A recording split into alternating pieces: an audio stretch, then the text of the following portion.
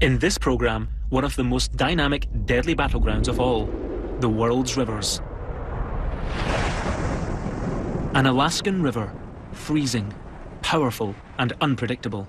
Most of the year, there are no predators or prey to interrupt its flow. But for a few weeks every summer, the Alaskan River is the stage for a titanic struggle between the Pacific salmon and the grizzly bear. To win, both have to read the river's moods. How deep it is, how strong the currents, where there's turbulence. For bear and salmon, all these factors will dictate the outcome of the fight.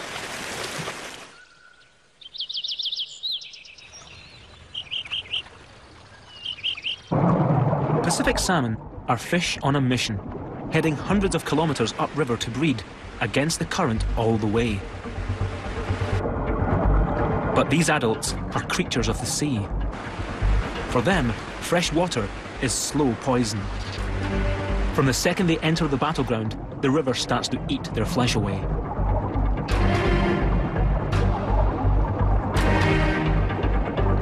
It's a race against time to reach their destination before the river's poison kills them. And they face many other dangers on the way, from raging waterfalls to bears.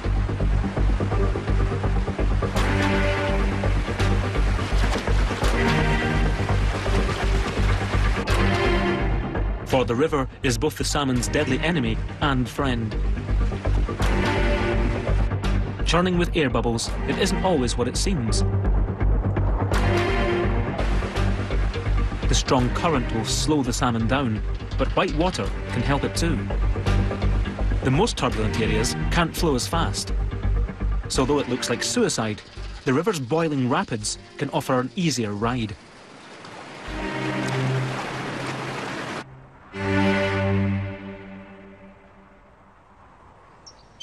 But battling against the current is exhausting, and the salmon need a break. Further upstream, the river shows its softer side, a clear, calm pool.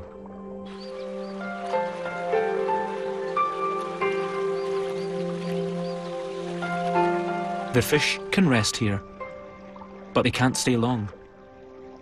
Time isn't on their side.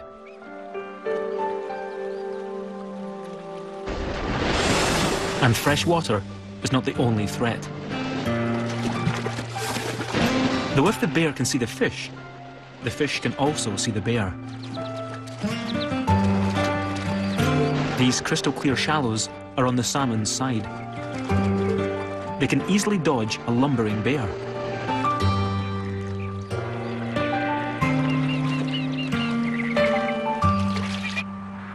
Further upstream, and the river switches loyalties, the battleground presents the salmon with the biggest hurdle yet. Tons of water pounding downwards and accelerating as it falls. No fish can swim through that. The only answer is to leave the water and jump. A mature Pacific salmon can leap 4 meters into the air.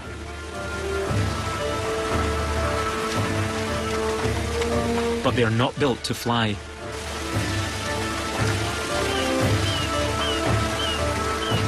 The older, smarter bears are waiting. They have seen it all before. Once in the air, the salmon are committed to their path. No chance to twist and turn their way out of trouble. The fickle river now delivers them straight into waiting jaws.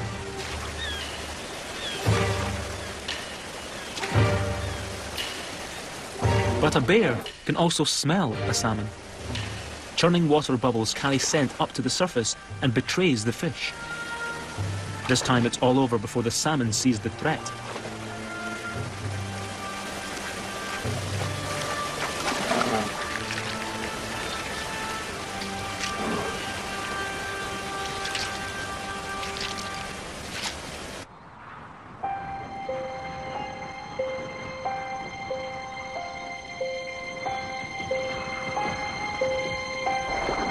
Weakened, Wounded survivors struggle on upstream towards the spawning grounds, and their heroic battle finally reaches its end.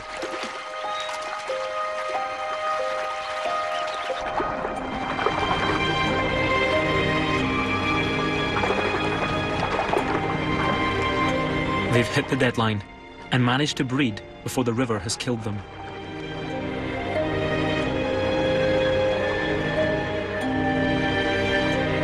But now it's the salmon who make their mark on the battleground.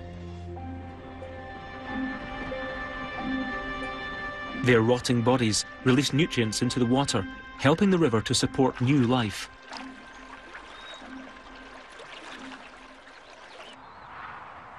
And so the drama ends. Until next year.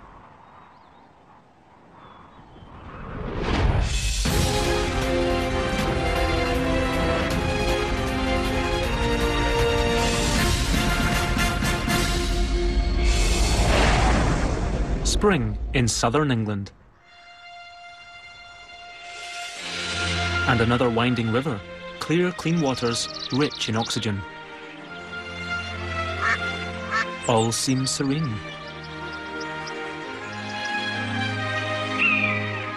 But this idyllic scene conceals another battleground, a hidden drama waiting to unfold, with the mayfly in the central role.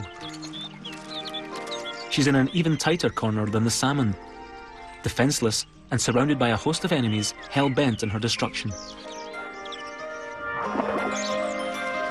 Can she fulfill her destiny? And what part will the river play in directing her fate?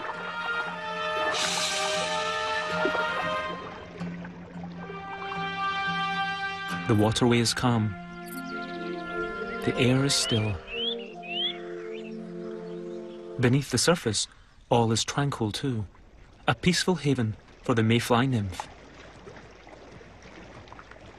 But nearby lurks an expert hunter, a brown trout.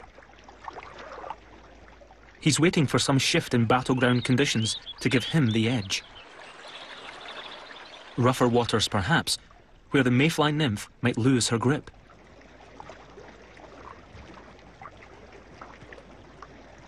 For now, fortune flows her way. She eats, molts, and develops in the safety of the riverbed, burrowing into the gravel out of sight of enemies. No chance yet for the trout to tackle its prey.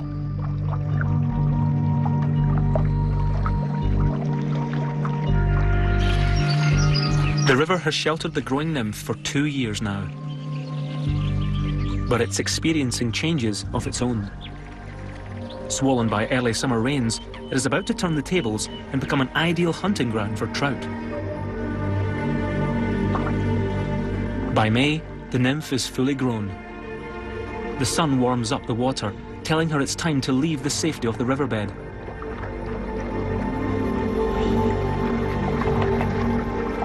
This is the opportunity her enemy is waiting for. Once at the surface, the mayfly prepares to leave her old life behind. A magical transformation into a creature of the air. As she sheds her skin, she leaves behind her gills. If she goes underwater now, she'll drown.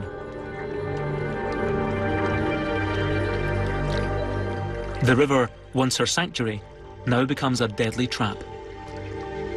Its surface tension could easily drag her down.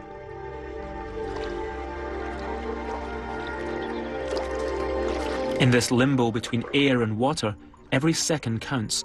Exposed like this, she's easy prey.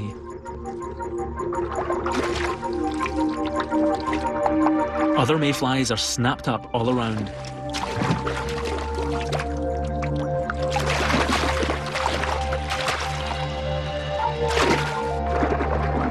Our heroine, though, finally takes off, ready to launch her mission as the ultimate speed dater.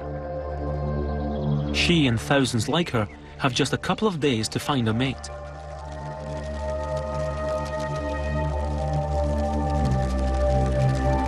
Then they must embrace the water surface once more to lay their eggs.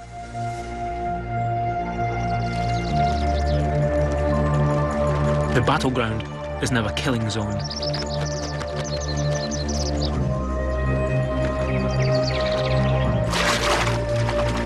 But our mayfly has made it through. Once back on the water, the river is once again her friend. The surface tension now helps support her body as she lays her eggs. She has fulfilled her destiny, but after 2 long years preparing for this moment, her life in the sun is short. Less than 2 days after she first spread her wings, the mayfly is already dead. The river has been friend and foe, and now it will harbour another mayfly swarm. Here in Europe, shifting seasons change the river's mood. This is a battleground in motion, never easy to predict. With hidden currents, churning rapids, crystal shallows, sudden depths.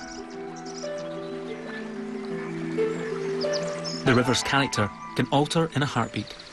Those who live here must adapt if they are to survive.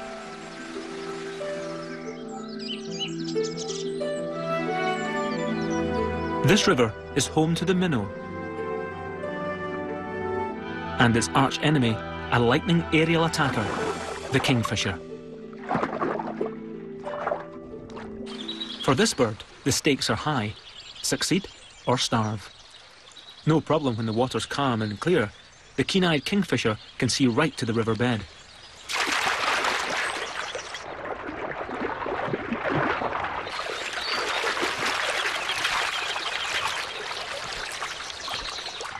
But seasons shift, creating a different scenario. In winter, the water may even freeze. The kingfisher can't hunt at all. And the river gives the minnows sanctuary beneath a shield of ice.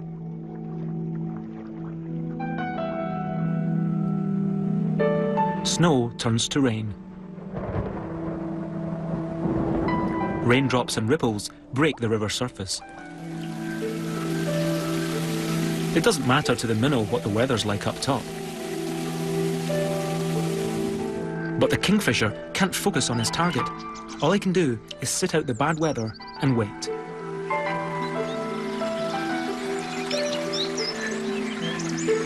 Bad weather turns to worse. The river swells from placid stream to churning flood. The water deepens and gets muddy. Once again, the battleground gives the minnows the edge. In murky water, they're extremely difficult to spot, and they rest deep down near the riverbed, well out of reach.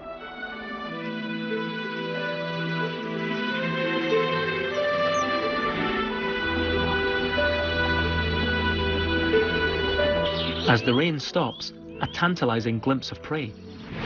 Time for the kingfisher to seize the day.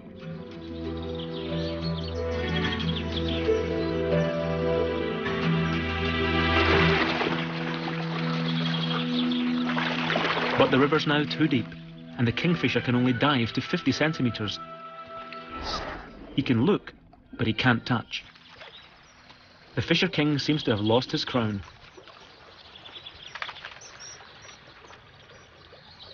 But this is Europe, and it isn't long before the weather and the river changes once again. In the calm after the storm, the water level starts to drop. And now, the battleground favours the kingfisher.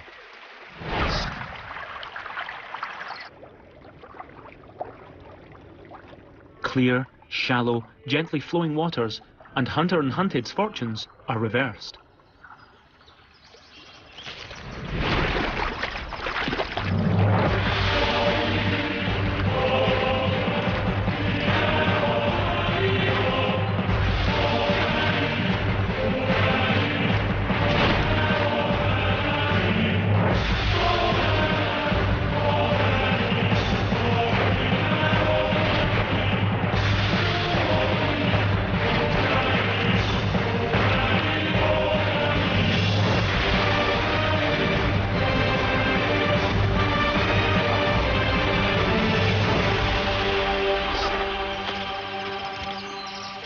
The fickle river seals the minnow's fate, and the kingfisher regains his crown.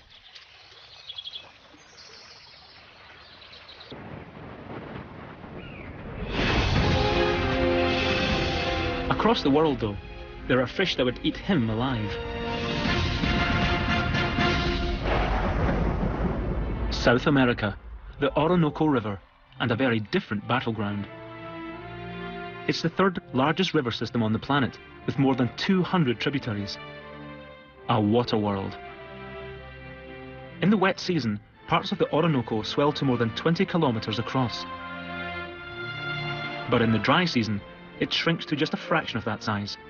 Here the river's whim dictates who lives and who dies. It's now July, height of the wet season. And thriving here in all this water is a fish with a fearsome reputation, the red-bellied piranha. Appetite with attitude. In this vast river, finding food is hard. But once piranhas do home in, it's death by 1,000 bites.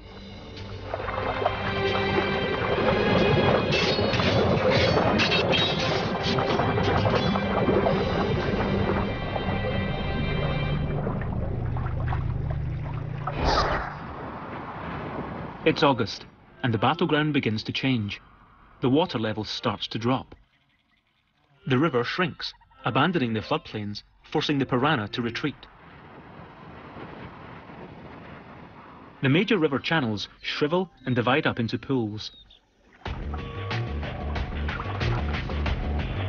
And now the piranhas feel the heat. As the water in the pools get warmer, oxygen levels drop.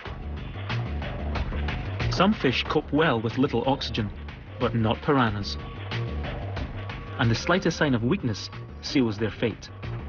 The river turns piranhas into cannibals. And it plays into other hunters' hands as well.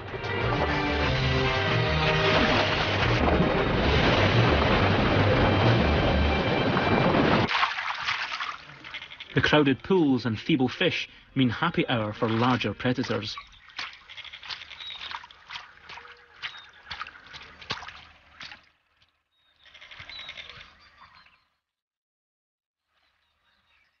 And the river hasn't finished with them yet. The isolated pools turn into liquid mud, a death sentence.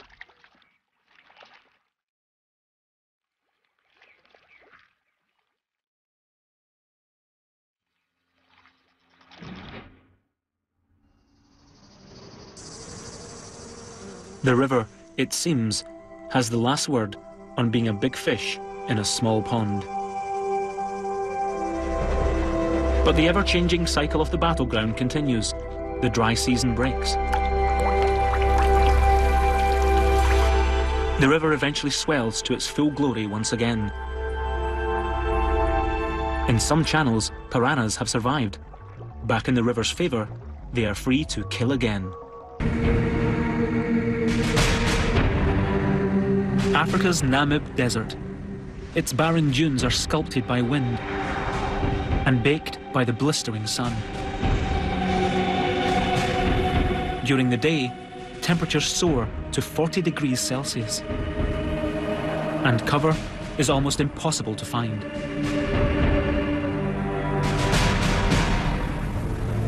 But by night, the nature of this sweltering battleground changes dramatically.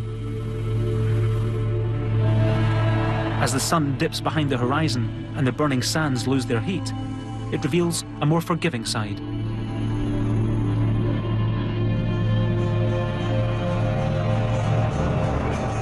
A hunter emerges, a trapdoor spider.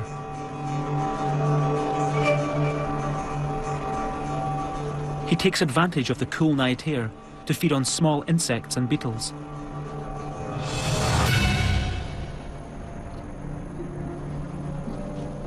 But it's a race against time. At dawn, the battleground will show its fiery face again. As his world becomes a scorching sandpit, the spider must find shade. And here, the battleground is on his side. The spider shifts loose grains of sand to build a nest, held together with strands of silk. In this camouflaged bunker, he's cool and concealed. But not for long. Out on the dunes, a female wasp scours the sand for prey. She's a specialized spider assassin, armed with a paralyzing sting. Mere camouflage is no defense.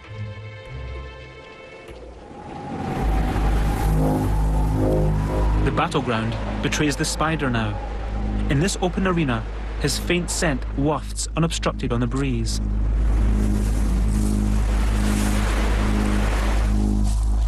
Amazingly, the wasp detects even the slightest whiff through sensory hairs on her legs.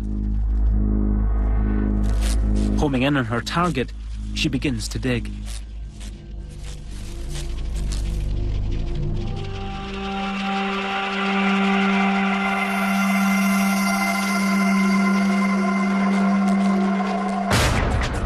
The spider's now in double trouble, exposed to both the wasp and the battleground's searing heat. It's jaws versus sting in this battle of reflexes, and the wasp is faster on the draw.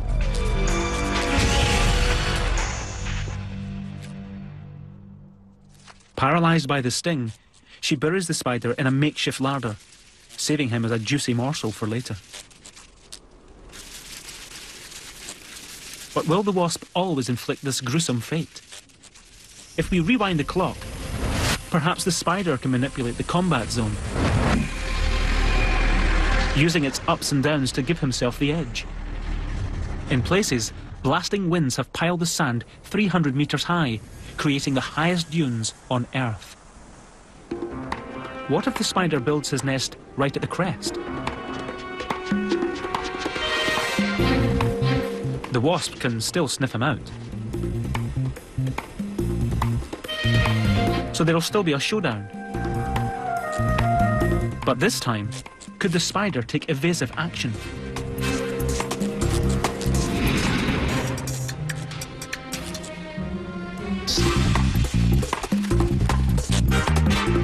He hurls himself from the top of the dune, flipping into a wheel. With nothing to obstruct his course, he makes a dizzy dash for freedom. Back at the top, the wasp is left chasing the scent of her vanished meal.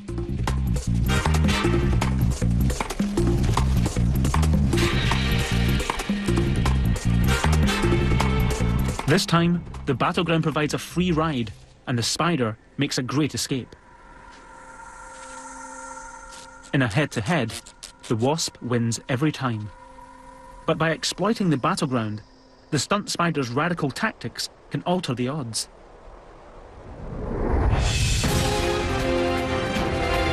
Surprisingly, our second story about desert battlegrounds begins in water, out in the ocean.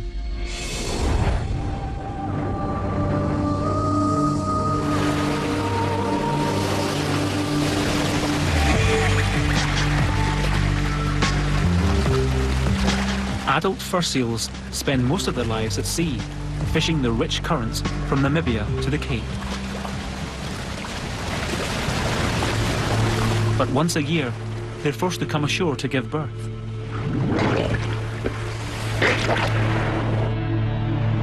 The nearest dry land is the desert coastline of Namibia. This is a world of two extremes, where scorching desert sands fall steeply into icy South Atlantic waters. When the seals arrive, this no man's land between desert and sea turns into a dramatic combat zone.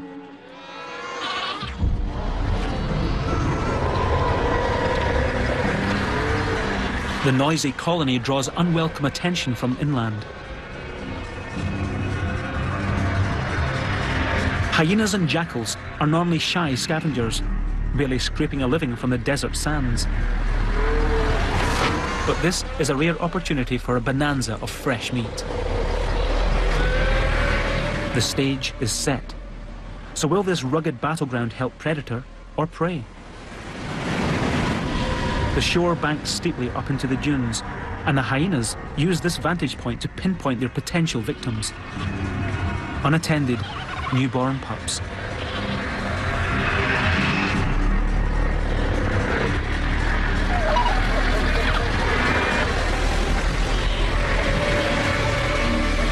Surely there couldn't be a softer target.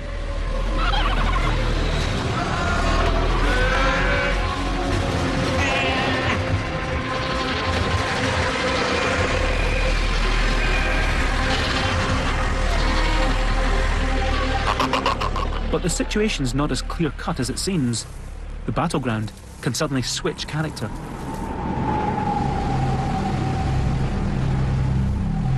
Offshore, the ocean currents change.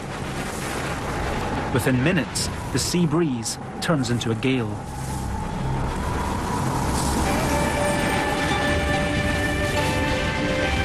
The seals can sit out the sandblasting winds because of their thick fur and blubber. But their enemies can't stand it, and with visibility down to less than 2 meters, they beat a retreat. Thanks to the battleground, the seals win some respite.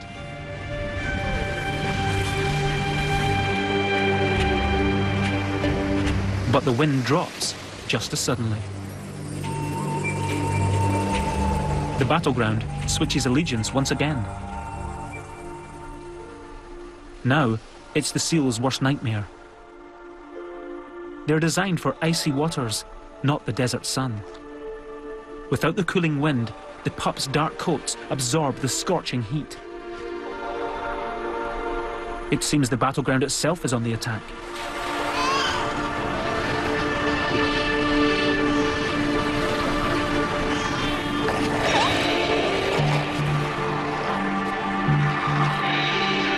As the ground becomes a furnace, mother seals are torn between protecting their pups and the cool water. Finally, they can't stand it anymore. They head towards the sea, some dragging their pups with them in a desperate bid to save them. Shadowed by the hungry jackals.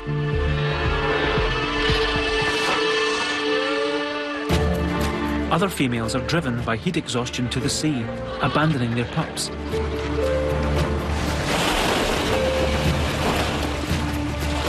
Alone and exposed at the edge of the desert, the pups are sitting ducks. And timid scavengers now show a bolder side.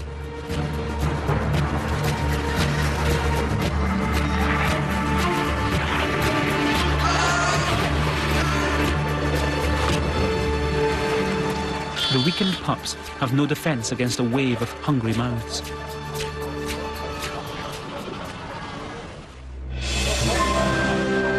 Tens of thousands of seals breed here, and most pups do survive.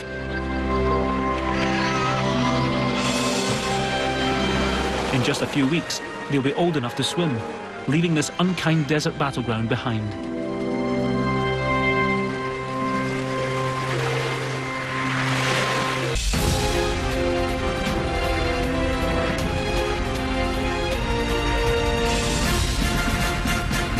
We were feeling the heat of the world's driest combat zones. Next, the hottest part of North America, the Sonora Desert. This is a different kind of desert battleground. Instead of open space, there's cover. Thanks to moisture-laden winds blowing in from the Pacific, some hardy plants can flourish here. And in this spiky war zone, these plants are a major player in the battle between predator and prey.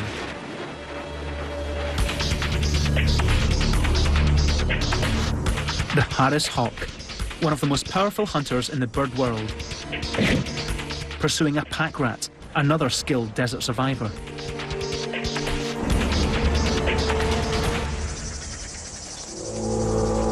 Taking advantage of the battlefield terrain, the rat slips under a prickly pear.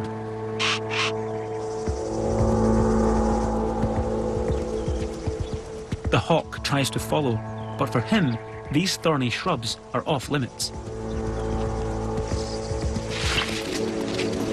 These sharp spines can do more than ruffle his precious feathers. they can inflict serious injury.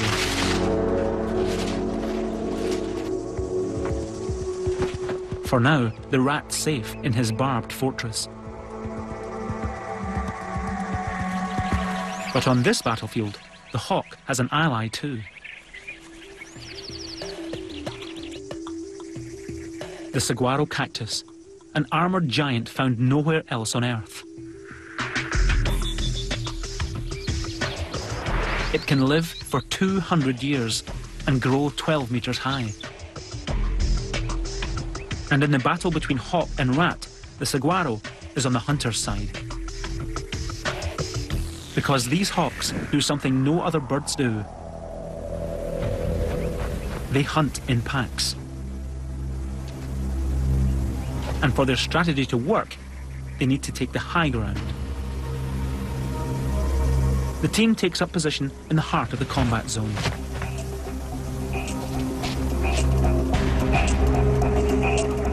Using the cacti as lookout posts, they scour the countryside.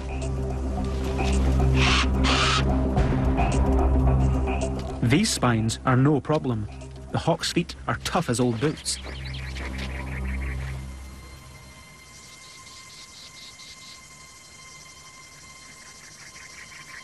Time to engage the enemy.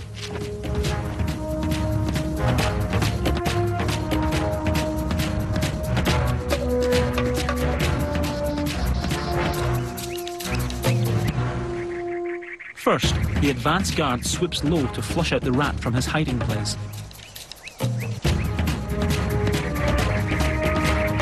While up above, the lookouts monitor their every move. Now, with 3 against 1, the prickly pear can't hide him. In a desperate dash for freedom, he breaks through enemy lines. On the ground, he has the advantage of speed. But now the flight patrol takes over.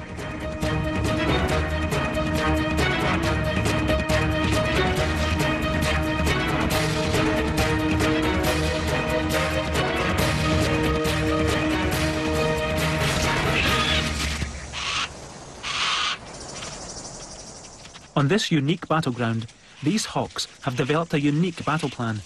They have joined forces to secure a victory and share a meal.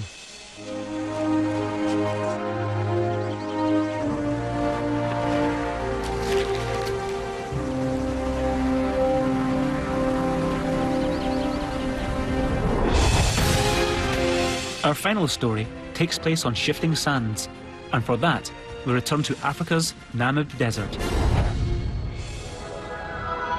Unlike the Sonora, this arid landscape offers few weapons to use in a fight.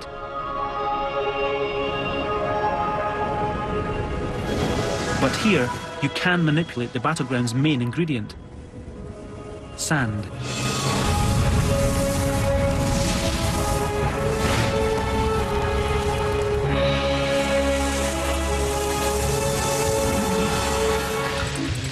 Introducing the sand lizard and sidewinder snake. When it comes to surviving in this hotspot, these cold-blooded adversaries are evenly matched. The lizard keeps its feet clear of the scalding sand. The snake also keeps cool by limiting its body contact with the ground, which gives it speed. And when it comes to hunting lizards in this wide open arena, speed is vital to a kill.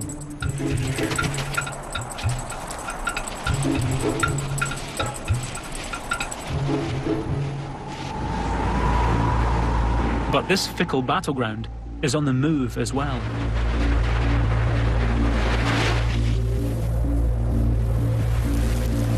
As a storm approaches, millions of grains of sand take to the air.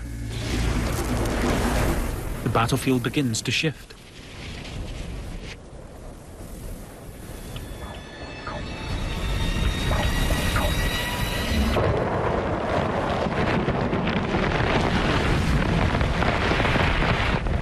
Just at the critical moment, the sand dune collapses under its own weight.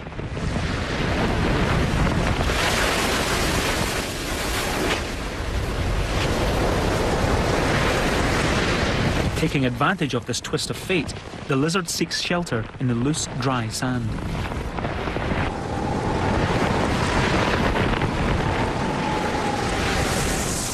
But the battleground spits it back out.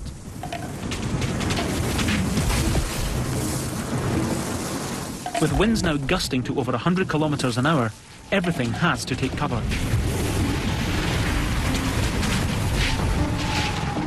The only shelter is in the small pockets of grass at the base of the dunes.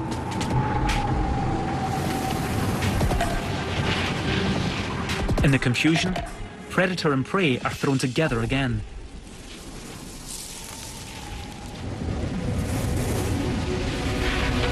With less chance of a landslide on level terrain, the snake sets up an ambush. Scooping out sand with its coils, it begins to bury itself.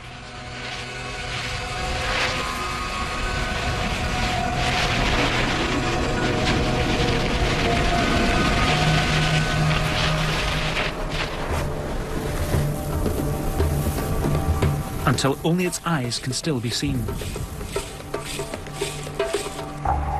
After the storm, the lizard has gained an appetite, unaware that he's on the menu too.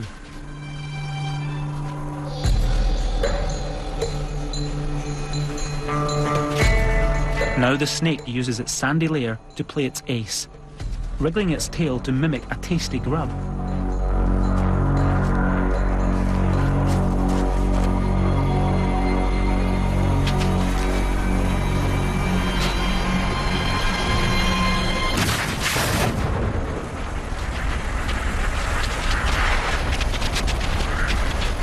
This time, the snake wins the day. But life here is a constant gamble. When the heat is on across the planet's desert battlegrounds, the ever-shifting sands decide the fate of all.